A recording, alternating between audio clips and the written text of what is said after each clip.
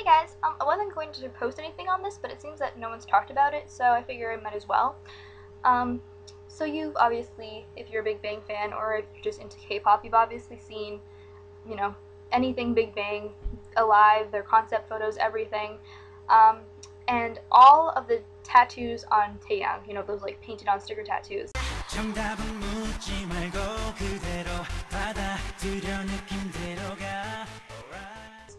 Well, it seems as though one of them is very real, which if you watch Inkigayo, which was their comeback stage, you can see during their performance of Bad Boy, Taeyang has a very kind of big arm cut sort of tank top.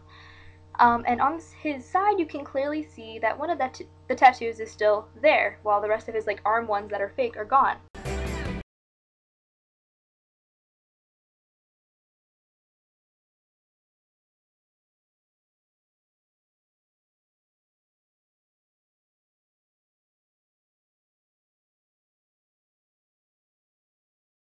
It seems as though he and G-Dragon both went to 302 Studio in Korea last month in February, and both got new tattoos. So yes, Taeyang is now inked, just like his best friend, and what he has is a really, really elegant looking cross, and it's pretty big to me, but it actually looks really good, and considering he and Daesung, but considering he's like the Christian of the group, this seems to be like a little more of a symbolism for him, so props to him, I guess.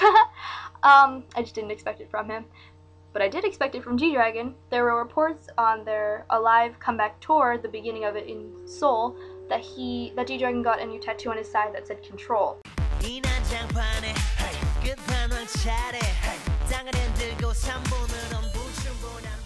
And that one has also been revealed. It says Mind Control in sort of like creepy letters. I like it, just don't like the placement of it. It seems a little awkward, but what they didn't tell you is that he also has a second tattoo on his side, and it's huge, and it says Forever Young in kind of like a cursive fancy writing. It just seems kind of clunky to me, but they're already inked, and obviously I have no say if I like it or not because they've already done it and it's permanent, so I'm gonna try to get used to these new tattoos.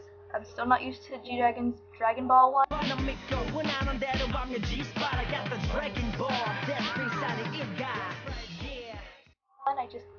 just can't. It's just odd to me. But anyway, like I said, my opinion doesn't matter. What's your opinion? If you didn't know that these tattoos are real, you do now.